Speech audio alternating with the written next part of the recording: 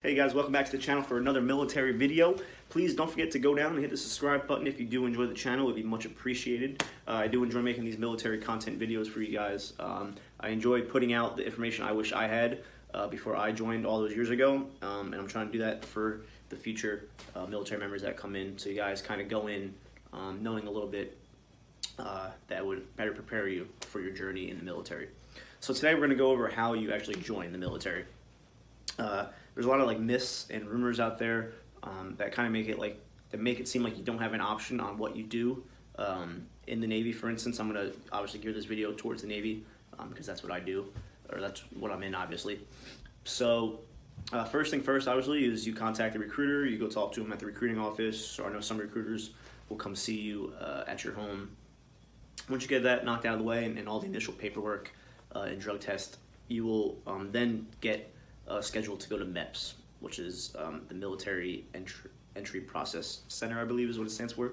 I am Commander Kathy Masar. I'm the commanding officer of the Boston Military Entrance Processing Station. MEPS is the place where applicants come to process into the armed forces, and we are responsible for ensuring quality of sessions into the armed forces during both peacetime and during times of mobilization. Well, the day starts, given that the applicant has stayed at the contract hotel overnight. They are given a wake-up call at 4 in the morning, breakfast there at the hotel, and so they're here at the MEPS shortly after 5 o'clock in the morning. And there is where you begin your process into enlisting. So the first thing that you do is you'll go and you take your ASVAB, which is essentially the SATs, but for the military. So that's the first thing that you will do.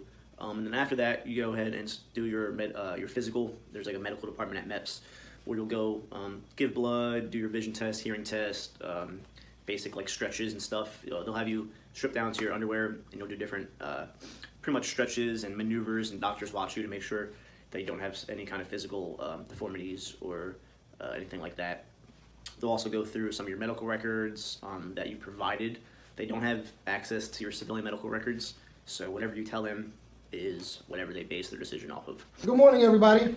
Good morning. I'm Sergeant First Class Ketchum. I'm the Operations NCOIC here at the Boston MEPS.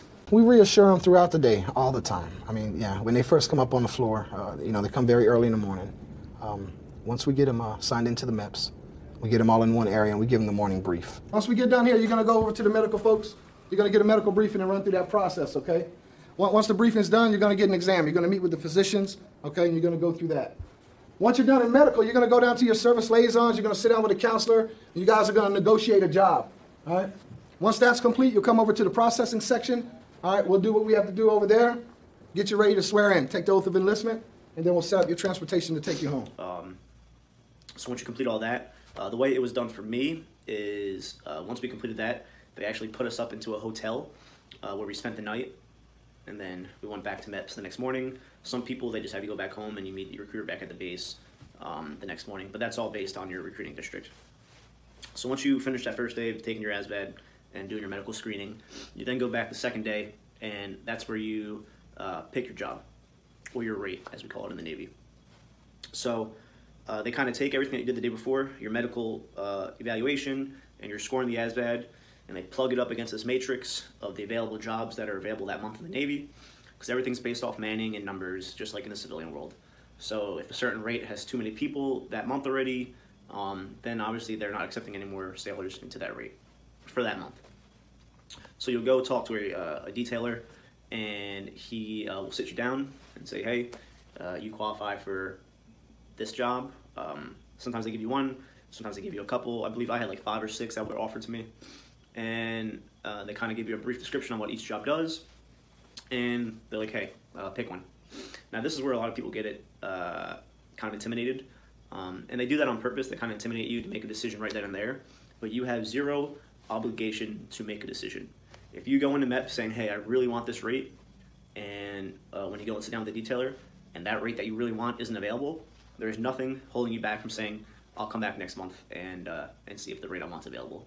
You'll still be in depth, you'll still be under your recruiter, and it will just make them have to do their job to get you what you want.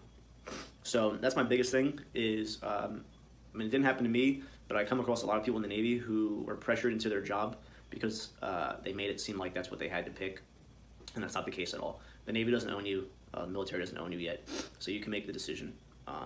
and that's the biggest point I want to get across in this video, is just don't get pressured into anything, especially if you intend to make the Navy your career. It's going to be the job that you're going to do for the next 20 years of your life, so make sure that it's something that you want to do. Now, once you're in the Navy, in certain scenarios, you can switch jobs. I've done it. After being in for 4 years, I switched rates. There's always opportunity like that once you get in the Navy, and they try to sell you that. Like, hey, enlist with this job now, and then we can change it later on. Don't give yourself that headache right off the bat. That's just one less thing that you really don't need to worry about. Just make sure when you sign those initial papers at MEPS, it's the job that you want. If they don't offer you the job that you want right away, say, hey, I'll come back. And a lot of times, they'll make it happen right then and there.